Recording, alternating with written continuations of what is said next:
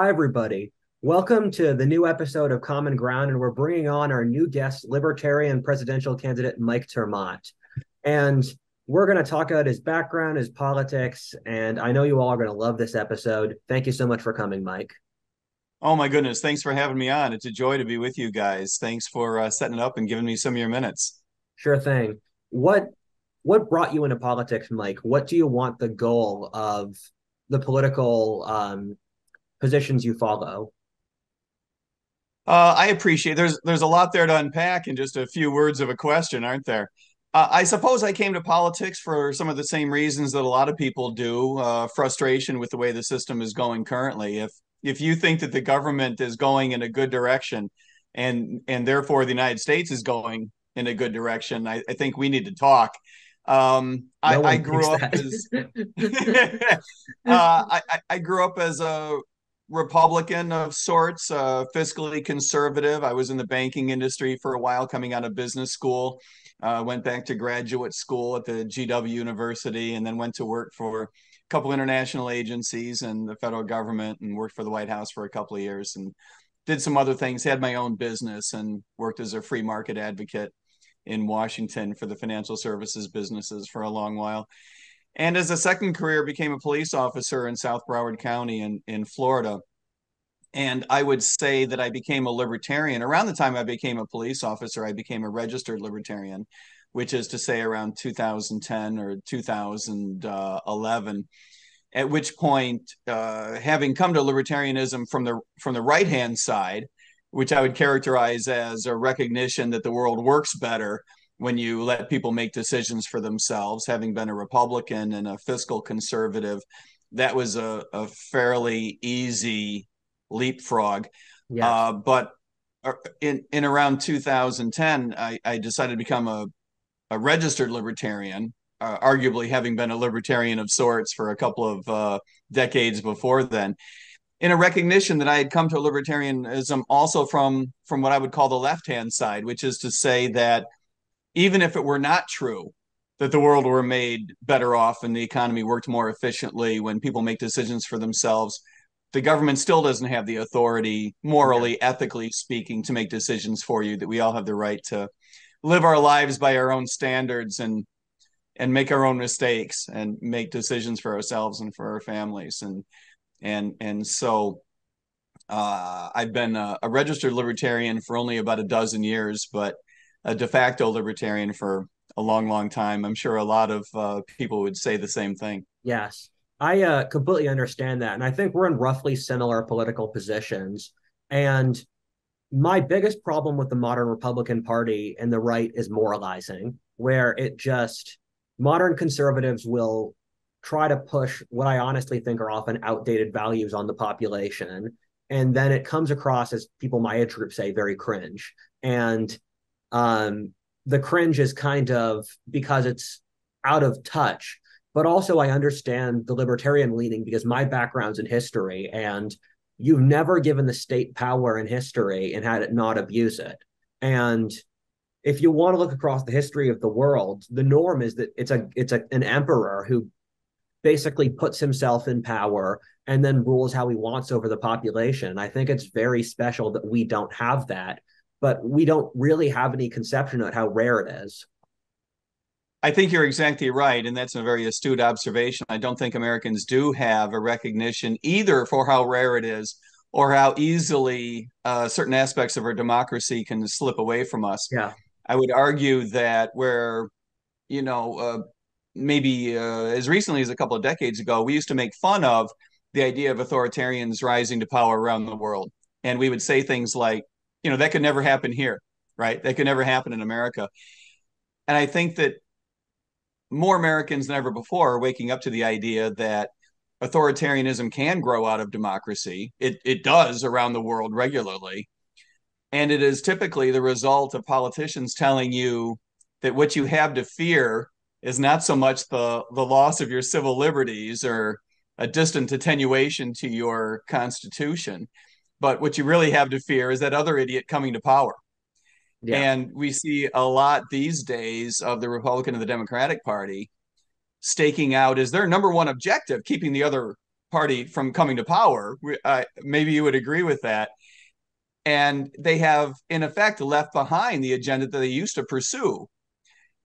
And I Yeah, think this is it's where authoritarianism comes from in a democracy and is therefore growing in the United States.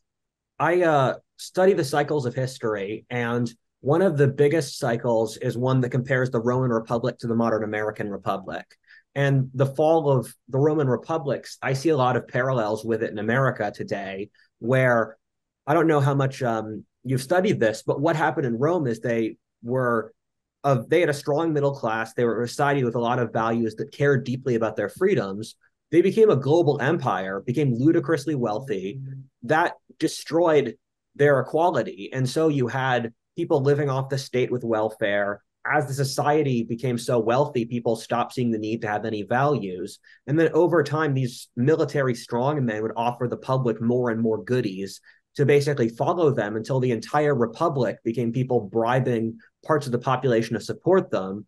But then, like our system, as the legislature stopped doing anything, what happened was that, in the same way that for us, we try to govern through the executive and the Supreme Court against the legislature, is that authoritarianism grew more and more until Rome became a military dictatorship.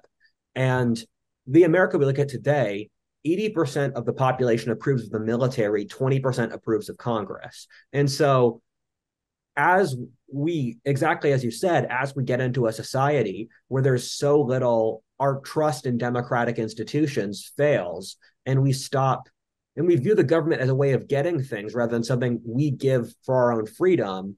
I also worry about the fall of our liberties going away. I agree with you wholeheartedly. And I think that you mentioned a couple of things that I want to agree with. You packed a lot in there again. Um, one is this idea that we expect things from our government. Yeah. I would argue that one of the most pernicious ideas in the history of mankind, and possibly the most pernicious, when you take into consideration its broad spectrum effects, are the ideas included around this notion that wealth is a zero sum game, that we get ahead by taking from somebody else, or that we develop our wealth or income at the expense of someone else's. Yeah. This is an old tribalistic notion that I have no doubt has anthropological origins that maybe served our ancestors well in Yeah. before the dawn of recorded history. I don't need to go there, but certainly it's what gave rise to the notion that governments were rationally motivated to take things from people and be in the business of distributing things to people in order to maintain their power. You also talked about some of the things that ran afoul of long term interests in the Roman Empire. I would throw into that bucket also the idea, and of course, all analogies break down. So I don't know if we want to pursue the analogy between Rome and Washington too far, but it's probably also worth mentioning that because of this idea that you get ahead by taking from someone else, Yeah. at least in part, that was at least in part a motivation for the Romans to Definitely. try to spread their power around the world, They enslaved millions of people. And so if you conquer enslave another millions of country, people, and doing that in increasingly geographically far flung fashion becomes increasingly expensive on yeah. the margin. And the cost that went into that was enormous. And for this reason, they had put themselves in a bad fiscal footing, as well as you point out, bad footing in terms of ethics or Yeah. democracy.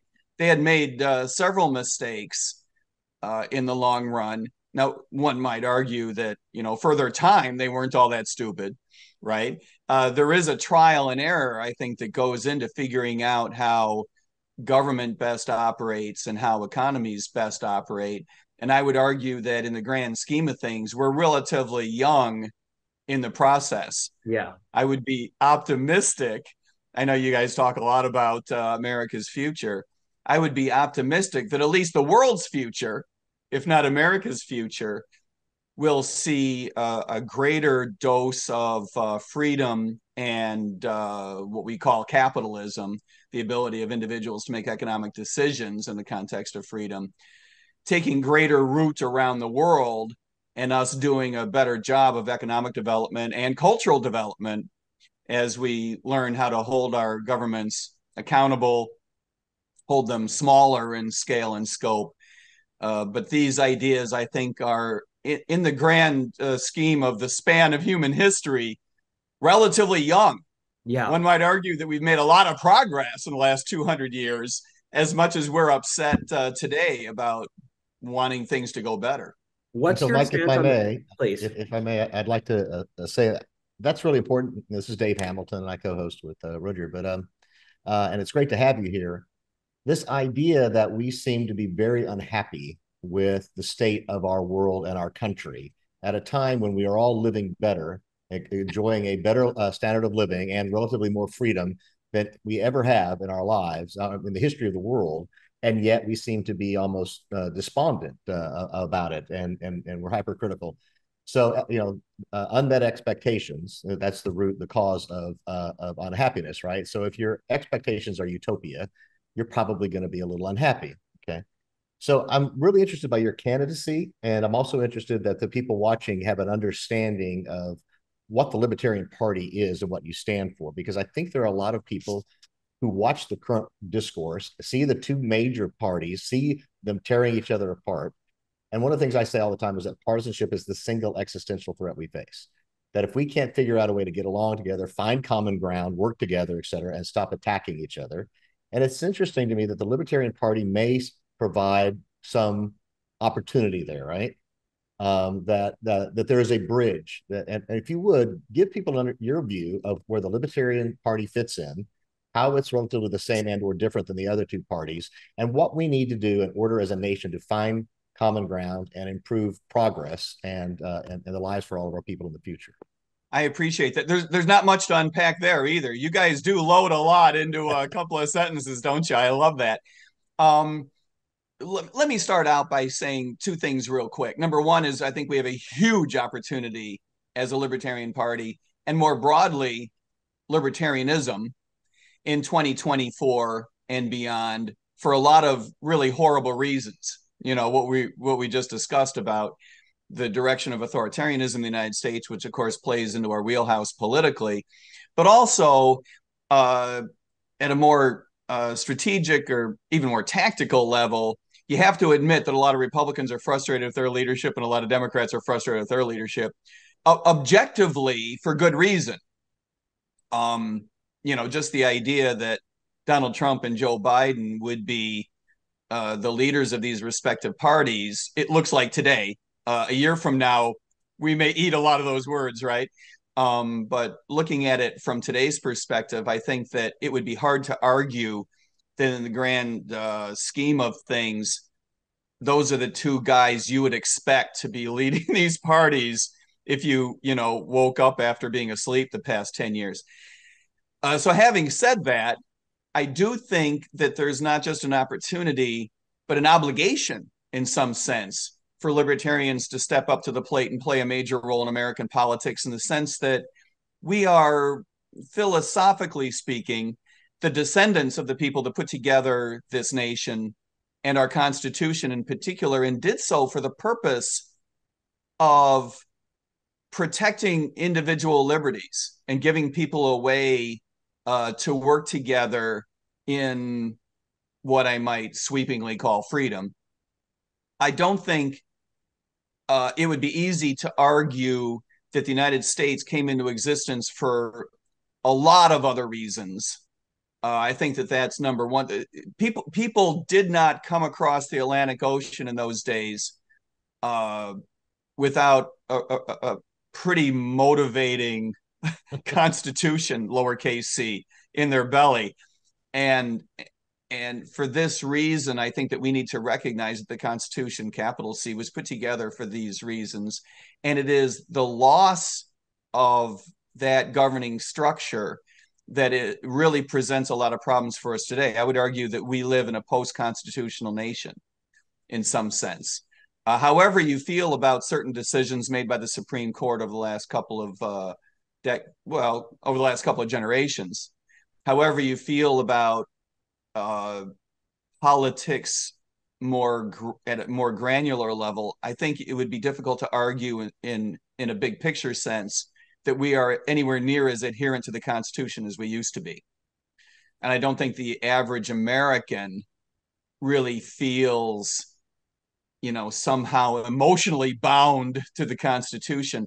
And I think this is a source, one of the sources of our problems. And so I think that it's important that libertarians step up to the plate. We are the party that represents the idea that your government must be limited in scale and scope, that the Constitution represents a style of government of delimited powers, not just limiting the government, but suggesting that this is what you're allowed to do as a government and no further. It's the Libertarian Party that stands up for the idea that whatever power you do allow government needs to be as decentralized as possible, which is a fairly American concept, not solely American, but a very, I would suggest a very American concept, that as much power as possible needs to be reserved to the states, and even more granularly down to the local level as possible.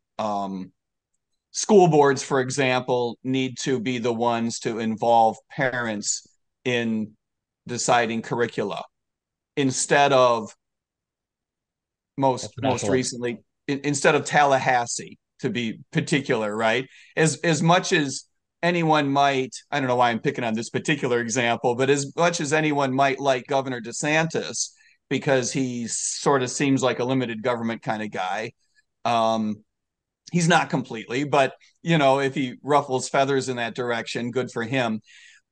But you have to say that's not really enough. It's not really enough that we would, that some people might agree with him on what directions he wants to give to a school board. It's just as important that you allow school boards to make those decisions for themselves. This is just a little example to try to illustrate that point. And I think that Americans are generally, I'm interested in your feedback on this, actually. I think that Americans generally are more aware today than ever before that a lot of our problems come from bad public policy. Our economy, for example, doesn't look all that different than it did in the 1970s and 80s.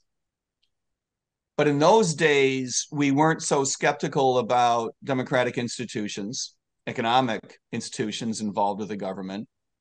I would not argue that that's our fault, by the way, that we've lost a lot of faith in these institutions. I would argue that a lot of these institutions have done these things to themselves in terms of casting away the good faith that we had instilled, that we had projected onto so many of them. I think that they have left us more than we have left them.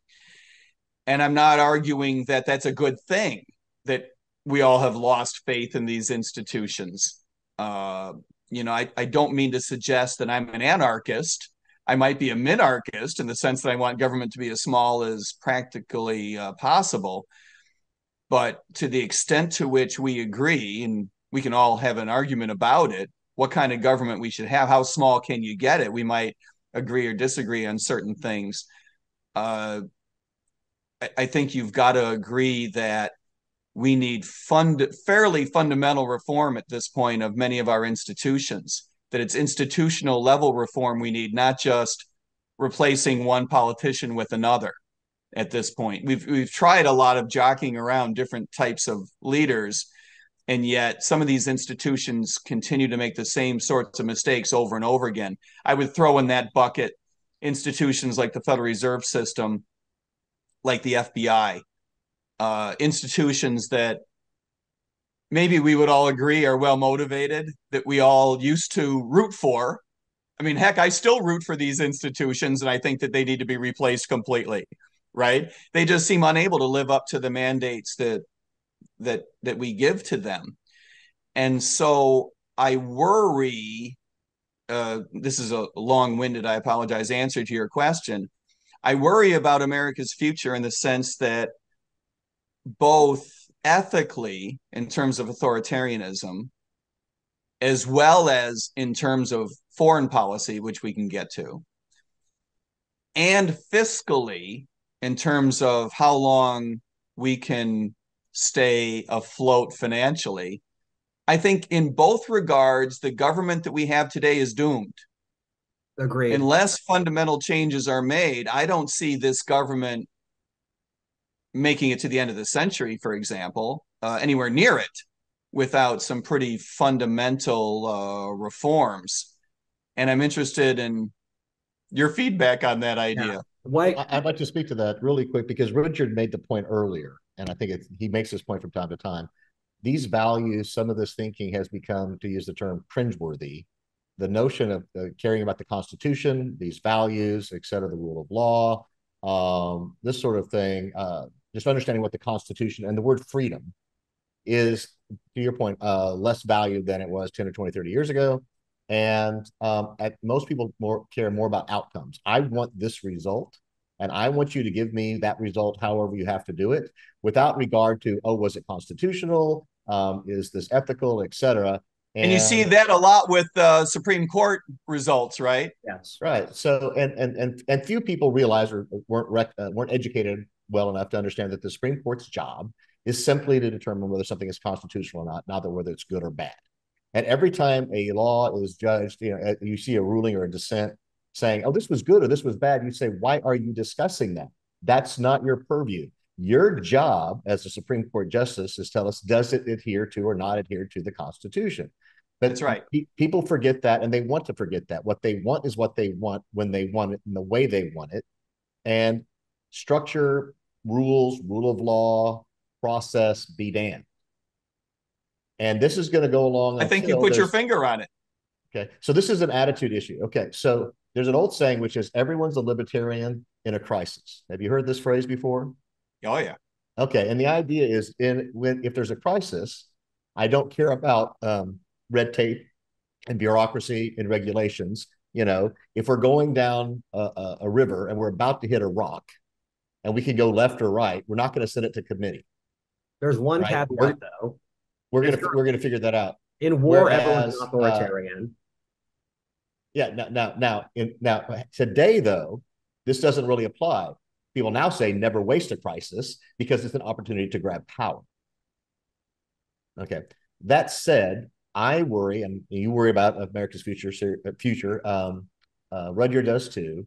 It seems to me that there's going to have to be some sort of revival. I don't even call it that. Some fundamental reassessment of these principles, et cetera, and maybe a reawakening or remembering that America was the great experiment. It's not the old fogey guys.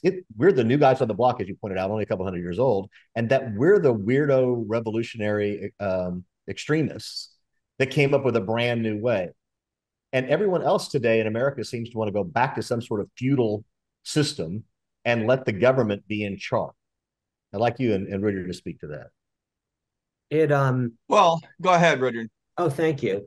There's a couple things I want to bring up. One is that in each major civilization, one ruling class seizes power, and then they hijack that entire society for their benefit. In India, it was the priests. In Rome, it was the slave owners. In China, it was the bureaucracy.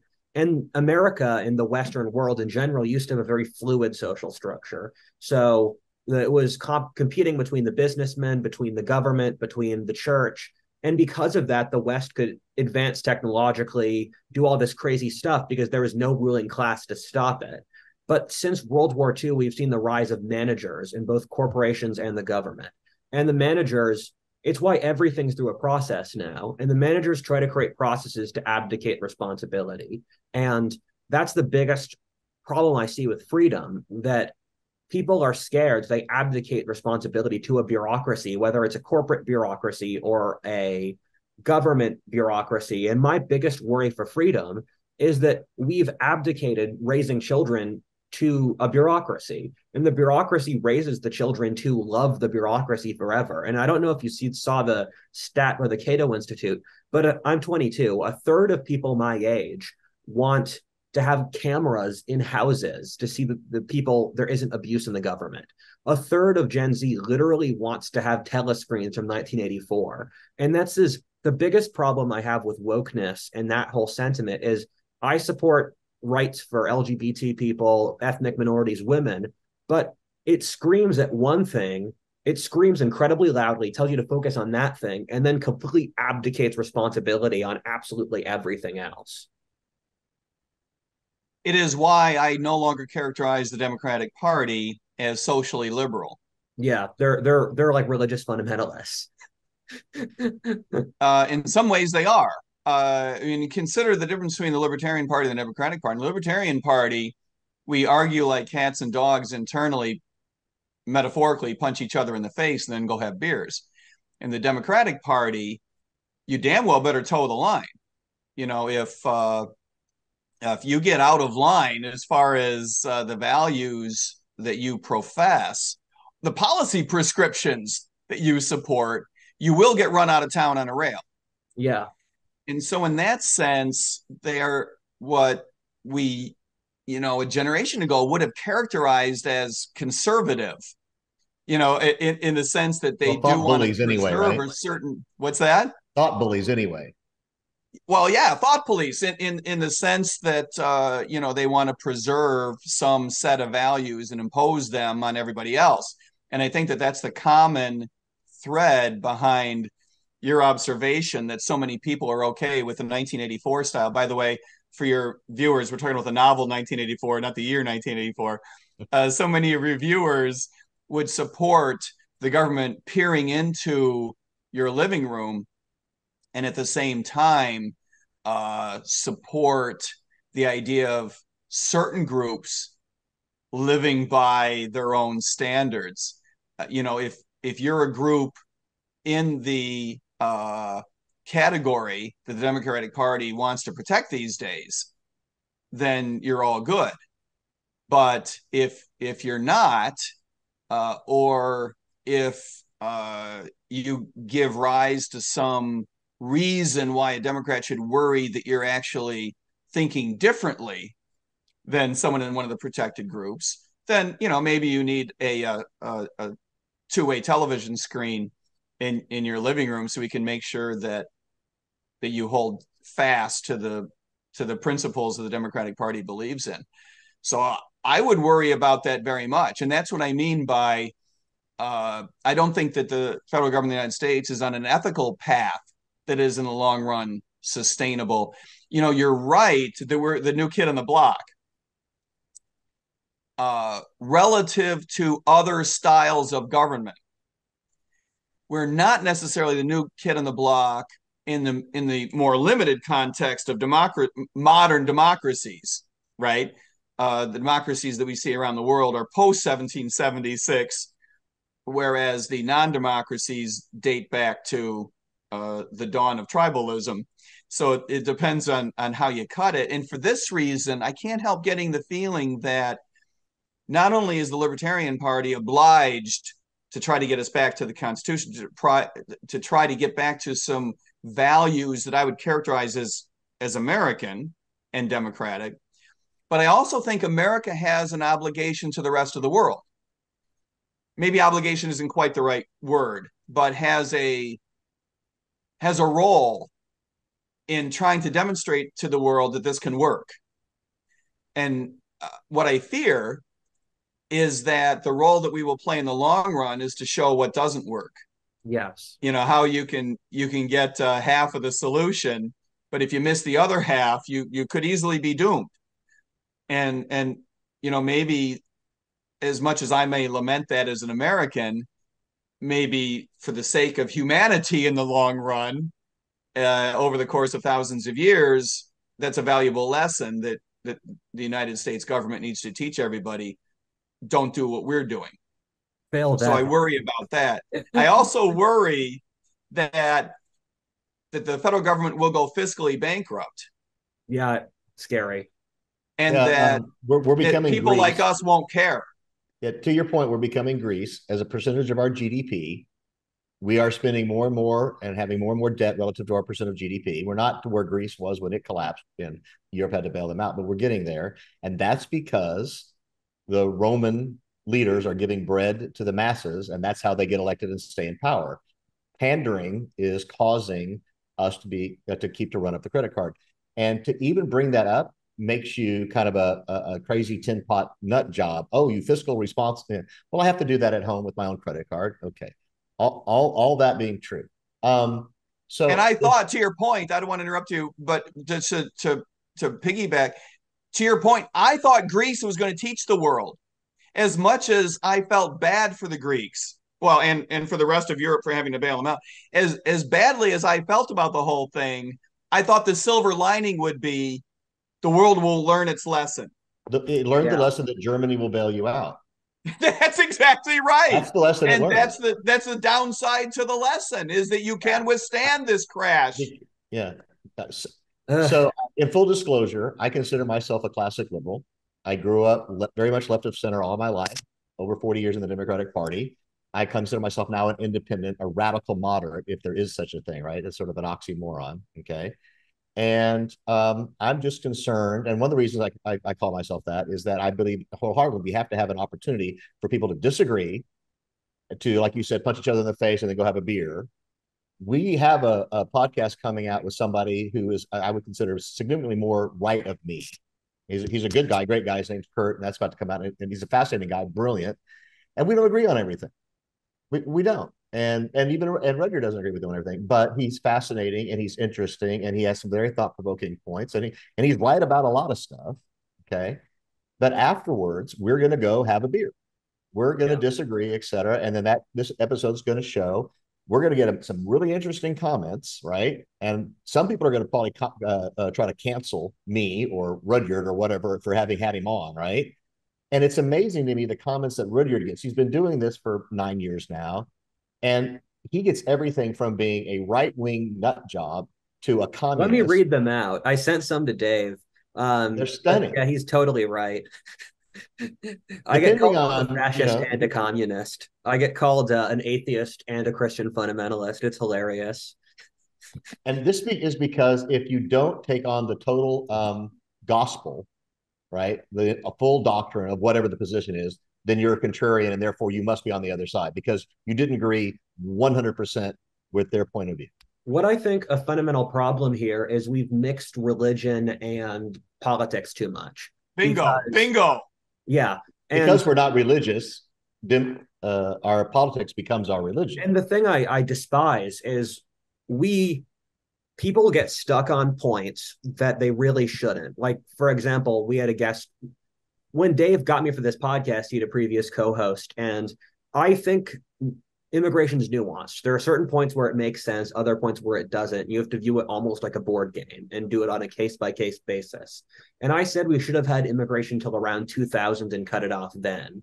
But the co-host didn't want to have any nuance on the immigration discussion, because if you were against immigration under any circumstances, that made you a horrible person. And the thing that there's people put the sacred into political things that are often incredibly nuanced, and that destroys them. Well, you just can't have this degree of shaming in politics. And once you shame someone for making a decision, you can't have a real discussion. And your population doesn't really deserve democracy anymore, because people look back at the loss of democracy over time. They'll think, oh, isn't it so sad they lost democracy? But when a population loses its democracy, it's because it fundamentally wasn't responsible enough to keep it. Because there has to be responsibility somewhere in the political structure. And if you put the average person, tell them you have to think clearly, you have to deal with your fellow man, then it doesn't end up in a ruler. But the reason communism always becomes despotisms is the entire population says, oh yeah, let's just work things out and share and care. And that doesn't make sense. So it automatically goes to the tyrant. So real quick, you're 100% right. I'm reminded that when I was growing up, there was this idea that the First Amendment was something that you virtually worshipped. Yeah. I worshipped it. I'm much Absolutely. And younger that than meant you, the and that was still a KKK. sentiment when I was growing up. It's nuts that like when I was 10, people still talked about freedom and the First Amendment and how great that is. And now people don't really care. It's not that they turned against them with the First Amendment and Second Amendment, they large parts did, but it's more that it's a magician's game where the magician makes you focus on one hand so that he can rob you with the other. Well, and to So David's point, it dovetails with his point that people care about the outcome more than the yeah, process. And I think that it dovetails with that, that people care more about whether or not you agree with them than your right to say something stupid. I can remember so clearly, and I don't think that my parents were all that different from most other parents. They were classically liberal and they were educated, and I was very lucky, but I don't think they were that different. When growing up outside of Chicago, I can distinctly remember, although I can't remember what years, maybe someone in your audience will bail me out here, when there was a relatively infamous Nazi march through Skokie, which was a highly Jewish community. David's nodding his head, maybe he even remembers what year. I was there. And it was you were one of the such a Nazis, Dave. teachable moment, not merely in my household, which of course it was, but I remember it being a teachable moment throughout the community, that we were so proud. That's a weird word to be able to apply in this situation, but that's what I remember as a kid. I remember thinking we were really proud of the fact that we would tolerate, these buffoons marching in a way that was absolutely intended to irritate the residents, right? I mean, you could barely imagine a more horrific application of free speech.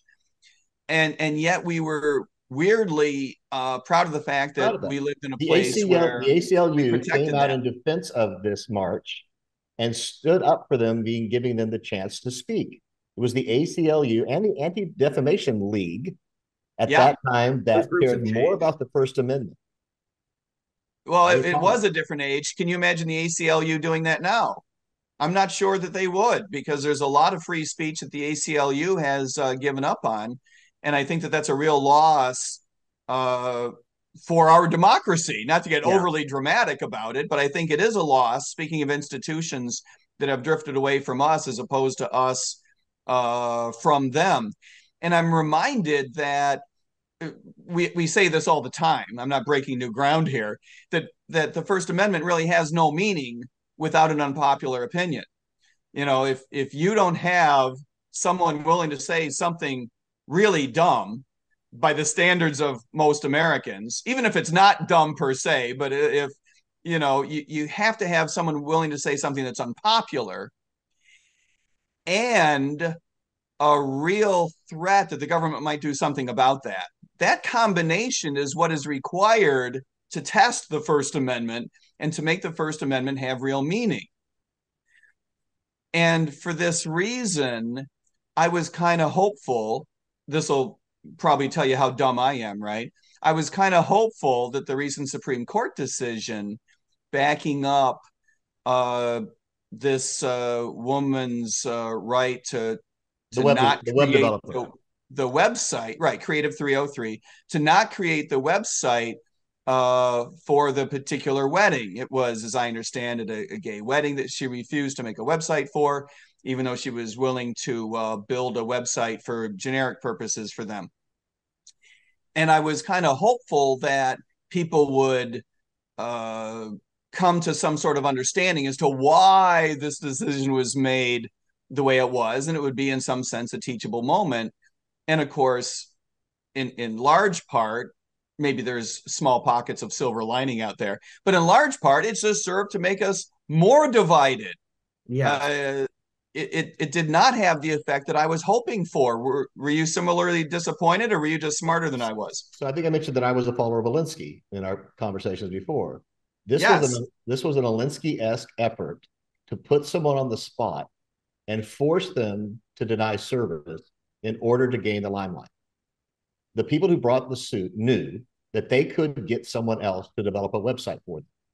And as a matter of fact, pornography exists in large part because of the First Amendment, freedom of expression, et cetera, right? Okay. Right. So you can get any kind of website you want made. There is a marketplace of people who will build any website you want. They intentionally chose. Even libertarian presidential candidates. Okay. Yeah, they might even build a website for you, as horrific as that idea might be, right? But so this person knew that they could get the website done, but they chose this group to put them on record and in order to cause a conflict.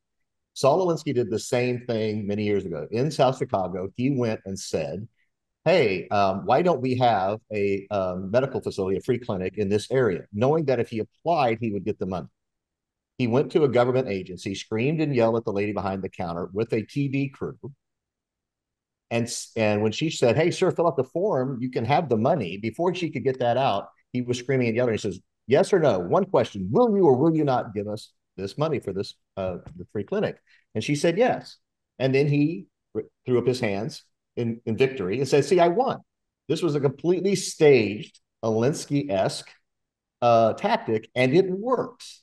Okay. So if you get into the nuance of this whole case, right, it's like an onion. There are many layers to this website case that we're talking about here, right? Yeah. Okay. If you then ask a fundamental Muslim to build that website, okay, they didn't.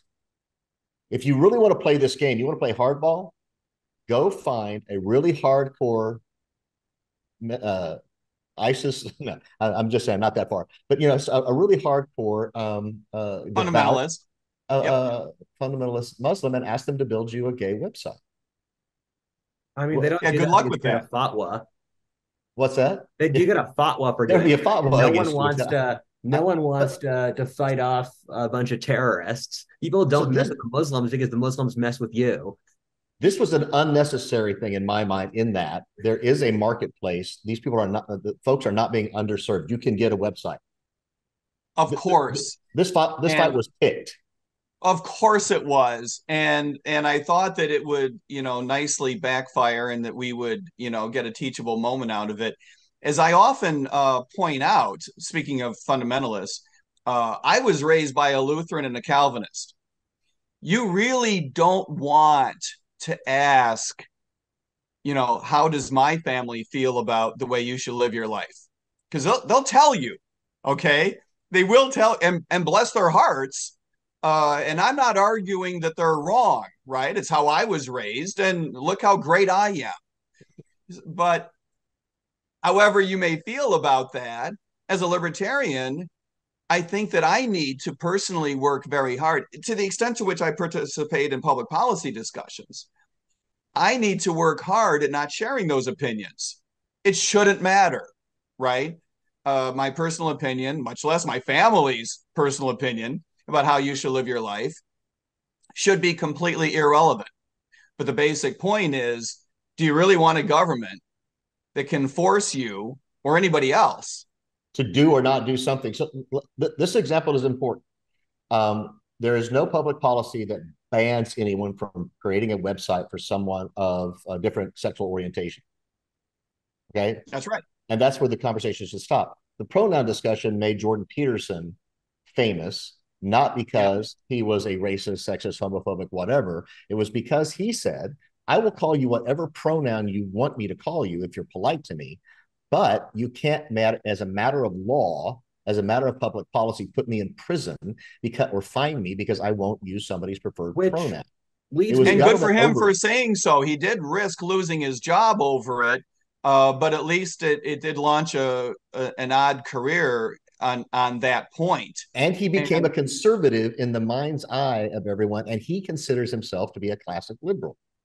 I would agree with that assessment, and I think it speaks to how far left the Canadian government and Canadian population, perhaps, had shifted over the years. I don't know that he was so far right as much as his brethren had moved to the left. Yeah, he was anti-government control, and that made him, in their mind, Attila the Hun, right of Attila the Hun.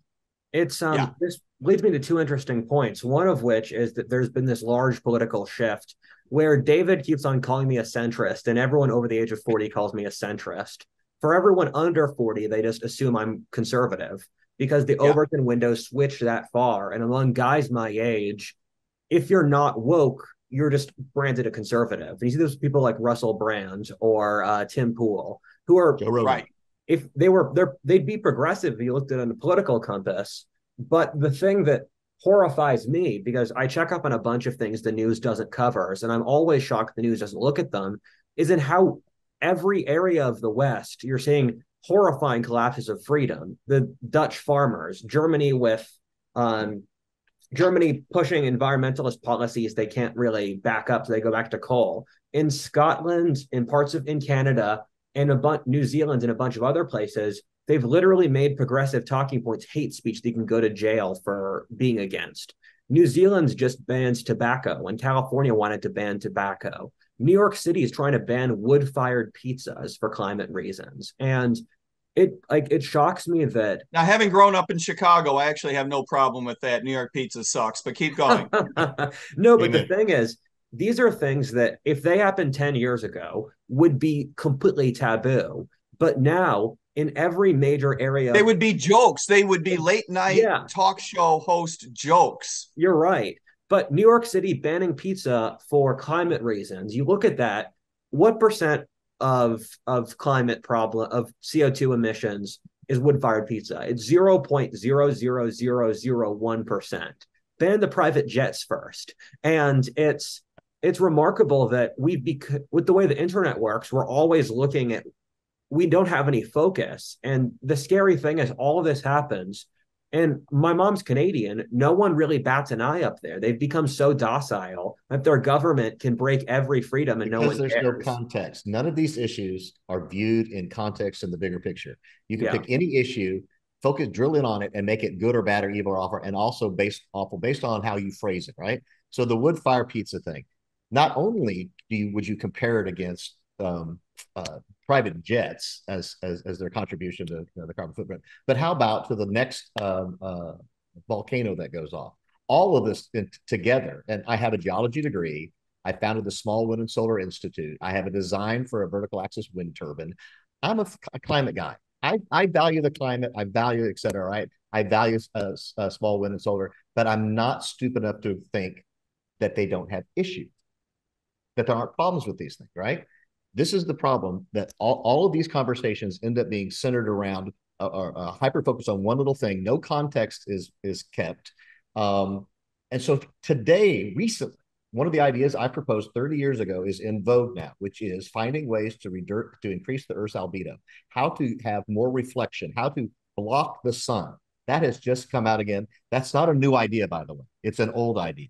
All right. Now, the big question is, you have to prove to me that we really need it. Before you start blocking the sun, can we have definitive proof that this is a valuable thing to do, that we're not maybe entering into a cold period, which we could, right? Which we could be. And Which we by could the be, you never way, know, and right? and by the way, you don't want to find out the hard way about implementation errors that turn into unexpected side effects. Thank you. Because the Earth has had 5 or 6 major extinction events, and 2 of them, the Earth froze solid.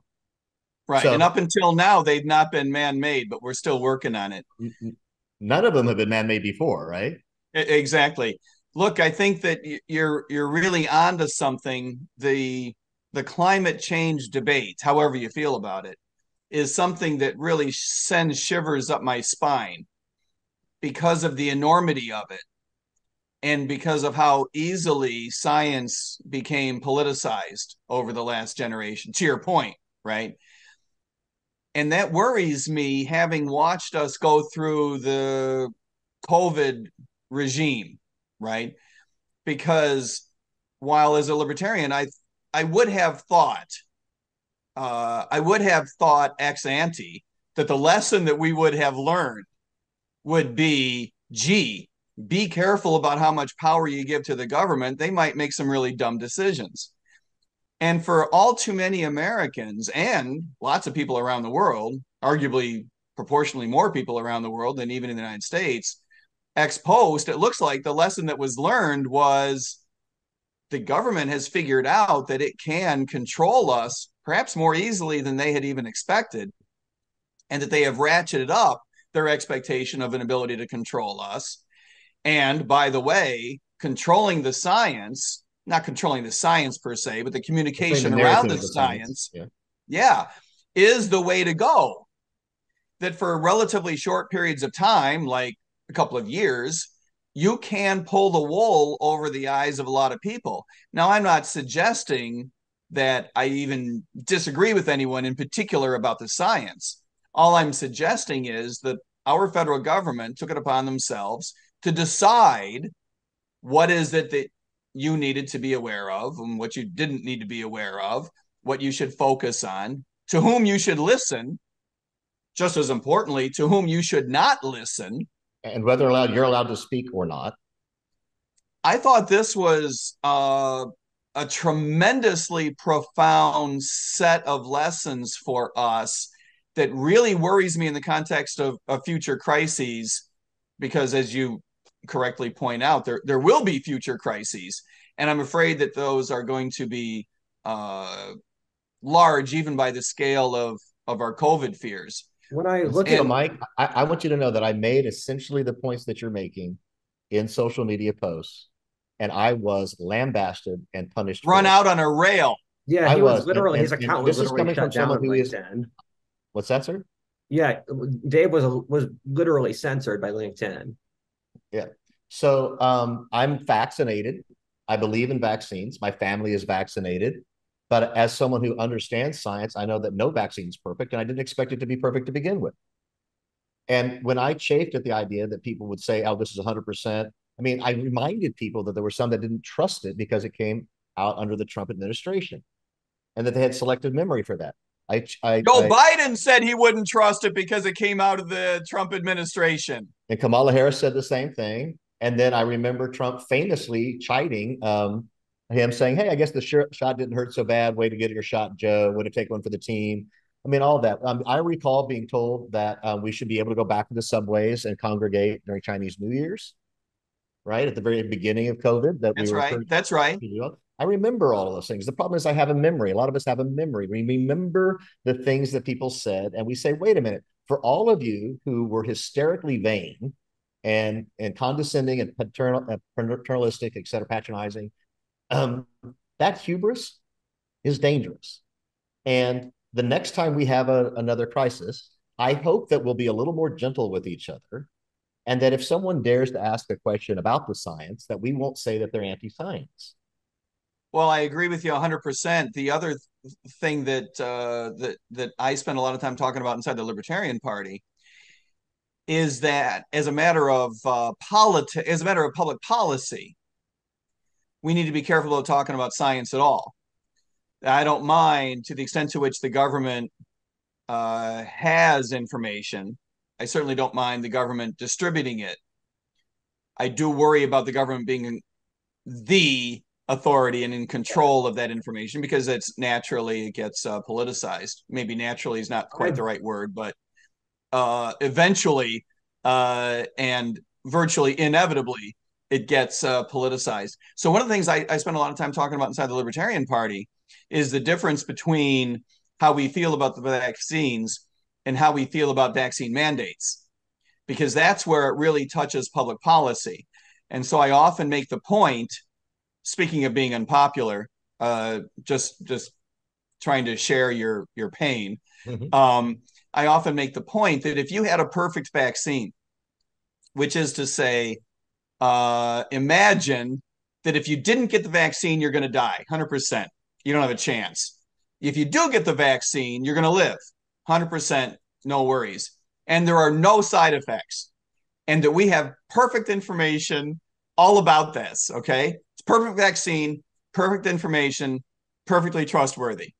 It's obviously a mental exercise. Please don't suppose there is such a thing. The question is, for a libertarian, would the government have the right to force you to take it? Well, no. And the answer has got to be, from a libertarian point of view, it's no.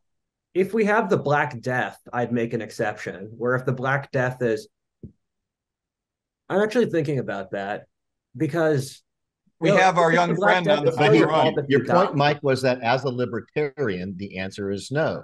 I'm not telling you I might stop being a libertarian in that moment. If I believe solemnly that people not taking this vaccine would 100% cause the death of all mankind, I might hold you down and jab your arm.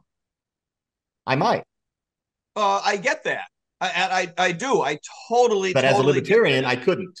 If I was to hold to my beliefs, my values as a libertarian, I couldn't do that. Yeah.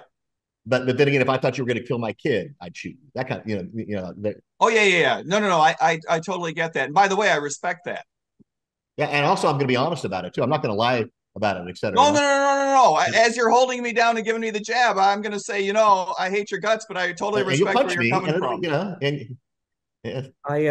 I like to say modernity is a combination of the autistic masculine and the hysterical feminine. And you can choose to look at modernity's response. Is this autistic or is this hysterical? And the most beautiful things are like COVID, where it's both, where it has this very rigid mental structure, it refuses to leave, refuses to see any nuance. And then you throw hysteria on top of it. The war on terror is another example where it's the combination of this very rigid mental worldview that allows no nuance with hysteria on top of it. And with all these topics, it leads me back to people my age, where I think there's among Gen Z, there's this giant split between basically zombies and people who are very active. And it's a lot of young people my age. They don't, their parents never let them play outside, and they were always scheduled doing violin recital. They go to a bureaucratic, lifeless school. They then go into a workforce that's the exact same thing. And so you have an entire group of young people that have not, John Heitrock talks about this in The Coddling of the American Mind, who have basically had no agency in their lives. And because of that, they basically support for government in every aspect of life because that's what they understand, and they're scared of, like, I know loads of young people that are scared to have phone calls, they're scared to go on road trips, they're scared to speak out for themselves, they've lost all mental agency basically. But also on the other group, you have a very active demographic that have realized that the world's really rough and you need to stand up and act for yourself if you want something. I think that's a big potential libertarian or libertarian adjacent group. And whether or not you like him as a person, Andrew Tate's massive popularity among young men kind of signals that, where Andrew Tate is philosophically a very libertarian figure. And among young men, I've seen a mass exodus from the left to basically whatever's not the left, because you have absolutely no incentive to be a left winger as a young man. So I'm hopeful that the libertarian movement, party, philosophy provides an alternative to what could be an ugly version. And I think of Andrew Tate as somewhat ugly. Okay. There are certain things that I might agree with him on, et cetera, but he's pretty caustic, polarizing, negative, et cetera. Right. So this angst that his generation is experiencing can metastasize into something in a more Andrew Tate's vein, and an outlet, an opportunity to be engaged and to feel like you have agency, that you can get something done, that you matter. It seems to me that the Libertarian Party provides an opportunity for that segment to actually join and be part of something, as opposed to completely tune out, not be a zombie. Zombie. I can't tell you the number of people. My two sons, they go, I don't want to hear this stuff, Dad. I just really don't. You old. Well, I think we all get that, and it's not just the youngsters. People of all ages are frustrated and tuning out and turning off. And as we spoke much earlier, part of that is because the parties themselves stink. A couple of things that we haven't spent much time talking about, and I don't know that we need to, but just to throw them on the heat, maybe for your future podcast. One of the things I worry about is the extent to which Americans get their news From trusted sources. News, From right? trusted sources. From trusted sources, and the extent to which it's not only reinforcing, which is its own problem, but the extent to which it's exclusionary and leverages fear of the other, and fear of people who don't agree with us, and therefore drive wedges, not merely as a byproduct, but as a part of the shtick, right? So I worry about that driving us apart in the future.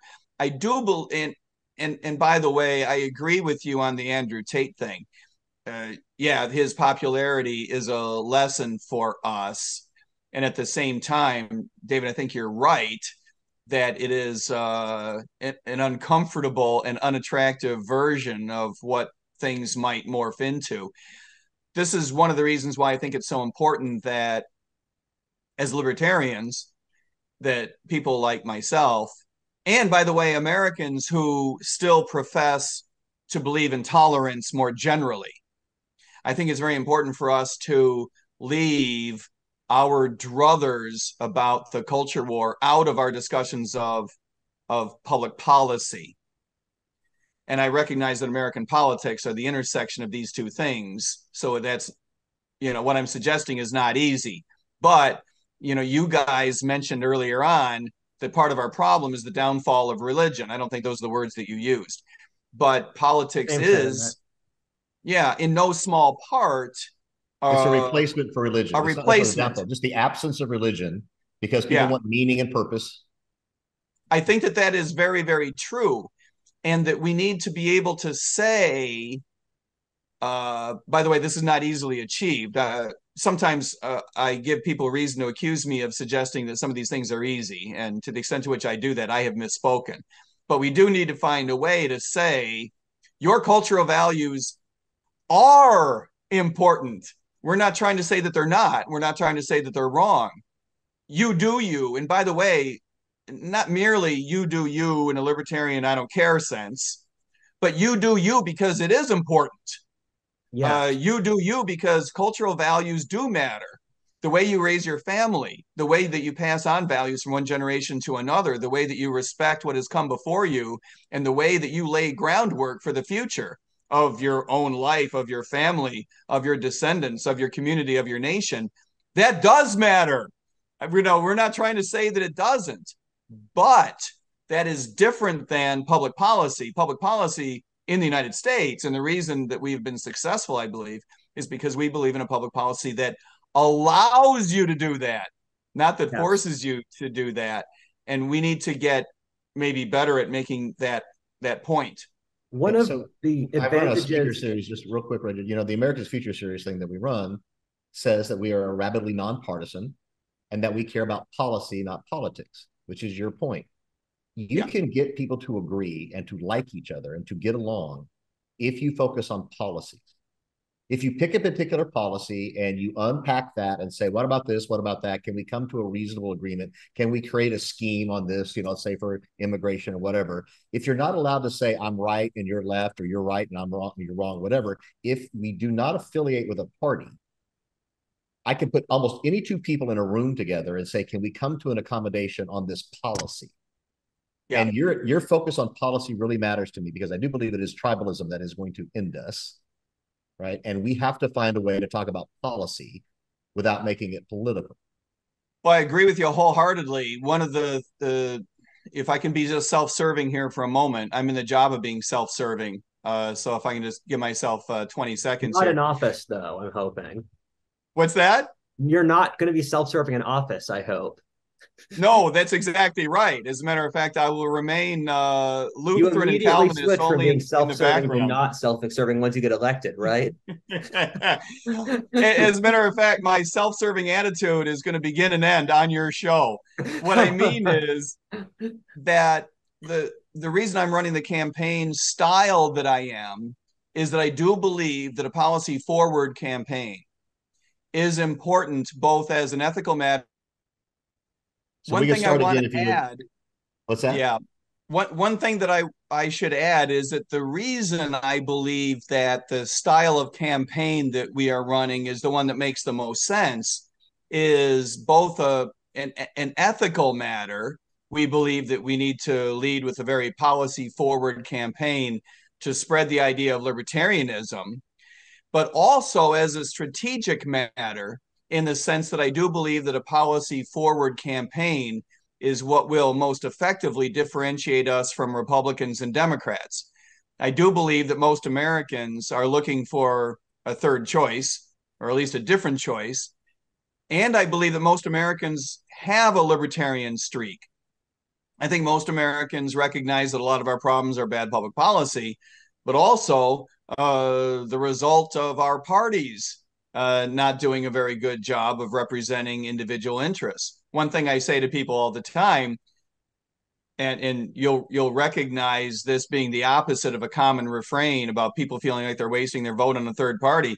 One thing I always say is stop wasting your vote. You should vote for your ethics. You should vote for your principles. Well said. To the extent to which you believe in our Constitution, you believe in a pluralistic democracy, to the extent to which rising authoritarianism drives you crazy, to the extent to which you miss the simple dignity of being represented by a foreign policy that reflects your values, to the extent to which you wish there was a modicum of fiscal conservatism that means that your federal government might have a fighting chance of lasting another generation, then you should vote Libertarian. Stop wasting your vote. No, So I'm I in violent support an agreement with you. autocracy that gets involved in permanent wars and does not have a functioning government. I also support it being based entirely off discrimination towards every single group. So Mike, I knew Ross Perot Sr. when he was alive. He hosted. Wow. He I'm a hosted. little jealous. He was an interesting character. He was a fantastic person. He hosted several of our events. We honored him with our 5-star award. He was the first person we honored with that for extraordinary support of our military. As you know, he ran for president, right? United We Stand was his book, etc. And he was probably the most successful third-party candidate we've had in, say, 100 years, right? Right. More successful than John Anderson, who was a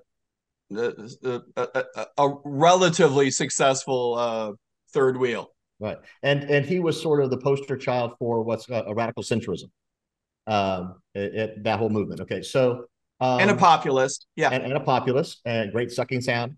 Will you listen? Can I talk? I got a chart. I got to show you. Right.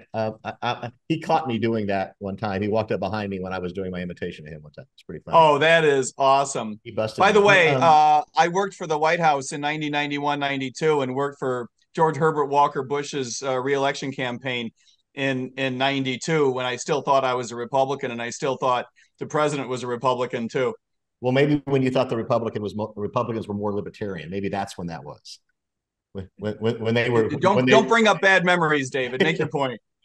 So he had billions, founder of EDS, Perot Systems, etc., a true self-made man. Yep. Loved the guy. He had a bully pulpit, right? And some would say he did some harm. He divided the vote, etc., and he determined the outcome, and he didn't win.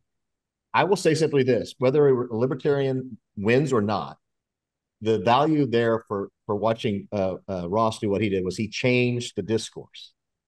Yeah. He changed the focus. It was the first time you heard anybody talking about fiscal responsibility in a meaningful way, right? Yep. He was against the sucking sound of jobs leaving our country, whether it was NAFTA or now China. Right. Okay.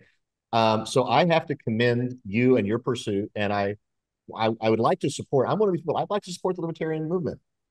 I appreciate that. Okay. Now, how does winning happen? As a former operative of the sort of left-end machine, right, of the Alinskyites, and I can cite all the rules for radicals, right? I go, it just doesn't look strong for us here, guys. We need billions, and we need maybe, and sometimes you need you're being a nice guy. The other sides have polarizing people who will say anything about anybody and stare you straight in the eye and gaslight the hell out of you because all they care about is winning. Well, I care about winning too. I believe that winning might look different than a Republican or a Democrat thinks that winning looks like, and not merely because I'm willing to settle for fewer votes. Because to be honest, I'm not. I recognize that for us, a home run is a third, right? 37% wins. I suppose technically you could conceivably win with less than 34%, but 37% wins. And we're not going after everybody. So I do believe that a fully differentiated message will give us a shot. I think that most people like the idea of an underdog in addition to liking the idea of a third choice, in addition to liking libertarianism. And I do believe that not only our style of campaign, which is to say very much policy forward and very differentiated and very much based on ethics and principles, I think that our campaign being backed up by credibility, we make sure that we back up our ideas. Our platform is fairly transformational, but we do back it up with some real world experience. I personally, our candidate, has 2 careers in public policy. And I think that for that reason, a lot of people are going to give us a look that wouldn't normally give us a look. I think that there are a certain number of donors, folks in media, as well as a large number of voters who will give us a look because we can check a few boxes that a lot of libertarians have not been able to check of late, which is to say a background in public service, a background in public policy, a lot of credibility, in addition to a very transformational platform. So I'm optimistic. Well, if people want to support your campaign, learn more about you, at first, how do they contact you? How do they find you? That's important. And well, let's do that first. How do people contact you or find out more about your campaign? The easiest way, you can go to our website. You can go to either one of 2 websites. The platform is at goldnewdeal.org. Don't go to goldnewdeal.com because they'll try to sell you something, which is not necessarily a bad idea, but it's good. It's the wrong website. So you can go to goldnewdeal.org because that's the name of our platform. We have achieved a separate branding for our platform as well as its own URL because it's sort of our commitment to the idea that we can't back down from our very transformational platform. Or you can go to MikeTremont.com.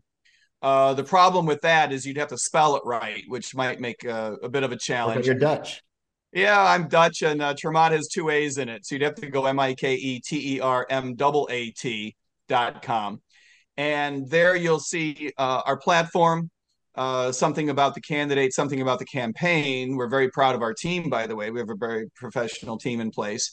And for your listeners out there that have a few extra bucks that are, very annoying to them and they need to get rid of them, they can do that on the website because that money is so cumbersome. Yeah, you got a lot of those. None of this stuff comes for free. And perhaps even more importantly, we like to work with volunteers. We have a lot of people that want to play a role with our campaign, whether it's making phone calls or technical things. There's always a lot to do with the campaign. So folks that want to get involved. And you'll find my personal contact information there. So if you want to give me a call, you should probably text me first because otherwise I won't know who the heck you are and I might not answer. But my real phone number is there. My real email address is there. So if somebody wants to reach out and tell me that I'm all messed up and wants to correct me and argue about it, we can do that. Or if you just have some questions, we can field those as well. Well, I want to echo just how, or focus on how special that is, that how approachable, how reachable you are is fantastic. But also, I think people need to understand that you have a background that is not just in public policy, not just in public service as a police officer, but you had a career in business before that. You have a financial background, which far too few politicians have, right? You're not a career politician. Right? You're more of the original revolutionary founding fathers notion of someone who had a career and then chose to serve. That may be, although not in farming. I'm no John Adams, but yes, my first career. They did envision people that would make a 50-year career out of being in politics. Right? You're exactly right. A buddy of mine and I did run our own business. We had a business in strategic consulting and educating financial services professionals, which was, as anyone who's ever done anything entrepreneurial knows, is a lot of fun and a lot of hard work at the same time. And I worked as an advocate for free markets inside the financial services industry in Washington for a lot of years after leaving the government. And as you might imagine, that was very educational too. And I have taught economics at 3 different universities. And I worked for the public school system part-time as a substitute teacher for a couple of years, which is a very strangely educational experience, as you might imagine. Sobering, actually. I did it too. Yeah. As well. I thought I wanted sobering. to teach it. I found it to be too hard. I just couldn't do it after a little bit of subbing. It's amazingly difficult. I did walk away with an enormous amount of respect. Being a police officer it'll do a couple of things to you. One is that if you weren't an economist before, it'll turn you into an economist because you see the result of bad public policy up close and personal. Everything from bad housing and zoning to the war on drugs, creating black markets and bad schools, undermining families and careers and all of that. But the other thing that you see as a police officer is that unions are not typically, at least certainly not uniformly, in your interest. Yeah, I'm from And Philly. You don't need to I tell me. continue to feel bad for teachers in this regard too. I was surprised, to your point, by how hard so many teachers work. Absolutely amazing. You know, I was there as a substitute off and on, you know, for like I say, over a year, you know, 1 day a week, sometimes 3 days a week. And I remember when a young woman was teaching math and she went out for maternity leave. And all of a sudden, I was sort of the teacher, you know, and they told you you're going to be here for a couple of months. And I thought, well, you know, the past few days haven't been bad. How hard could this be? And all of a sudden, you had to deal with not only creating lesson plans because she hadn't left me 2 months worth, but in addition to that, you had to work with the parents, of course, which I'll admit was wonderful.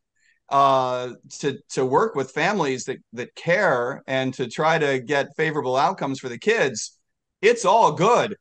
But anyone who thinks that working as a teacher is a light assignment hasn't done it.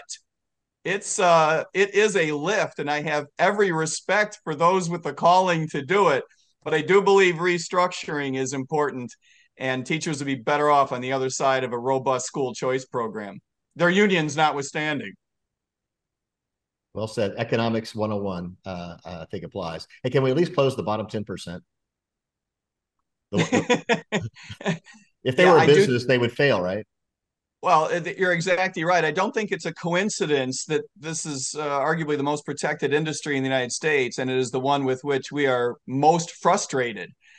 It would be hard to argue that schools operate effectively or efficiently or at a high level by comparison to either schools outside the United States, schools inside the United States that are in the private sector, or by the standards of other industries in the United States. Nobody says, no one in India says, I want my child to go to K through 12 in Oklahoma, in Texas, or wherever. They don't. And I'm from Oklahoma and Texas. yeah, They don't say they want to go to our schools, our colleges, excuse me, our universities, where there is some semblance of competition. our universities are the envy of the world, and the local public schools are the bane of our existence, and it's a real shame. I might even go so far as to argue that it's our number one policy problem in the United States, notwithstanding everything we talked about. And that's not to diminish our fiscal doom and our unethical foreign policy, all of which is terribly important and problematic. But the idea that we effectively force families into public school systems that in so many cases stink is not only unethical, but really problematic for our cultural development, our I economic think it development. It's an issue also, around U.S. global competitiveness. We're not able to compete. I went to 11 schools by the time I got to the 10th grade. My mother was a school teacher. I've seen all kinds of schools, et cetera, moved a bunch of times, et cetera, good, bad, and indifferent. Our school system was broken then in the 60s and 70s, and hasn't gotten better. And it hasn't gotten any better. I think it And also it's not the teachers. it also just sucks the life out of kids. Where, for example, I have 5 million viewers on YouTube, and I know a lot of young men get their basis in history from watching my YouTube channel. And if you can explain history well, they'll suck up every detail and learn to love the subject. But kids who get fed history through the public school system, they're not going to remember anything. They're going to end up hating the subject. And it's like we try to force feed kids, and there's no feedback with who they are as individuals, just put them on the supply chain. And I don't think it's a coincidence that, like, 100 years ago, the level of debate for presidential debates was at a college level. Now it's at a fifth grade level.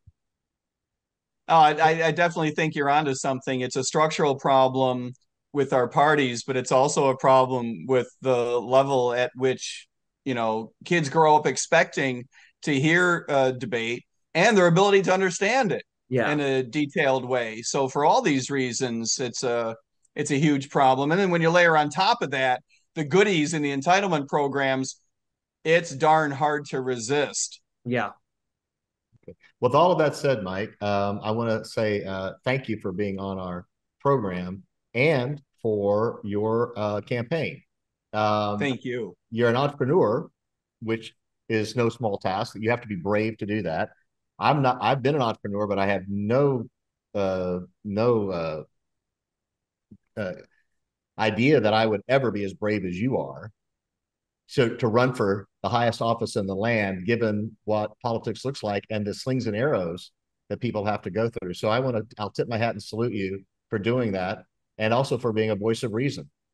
Well, David, you're awfully kind, but I will say, up until now, you haven't wanted to serve as a politician. Up until now, you haven't wanted to run for president, but it's only 7 o'clock where I am, and the day is young. uh, but I'm not. And I spent 30 years in the civil rights movement, so I'm done. We'll see about that. Uh, I'll call you in a while. I'll call you next year. this is as close as I'm going to get for a while. All right. Well, thank you so much. Thank you Thank you, so much. Roger. It's been a pleasure. Thank you. It's absolutely been my pleasure, my joy. It's We're been very a lot of fun. You guys are terrific. You have a terrific program. Thanks a lot. sure thing. Take care.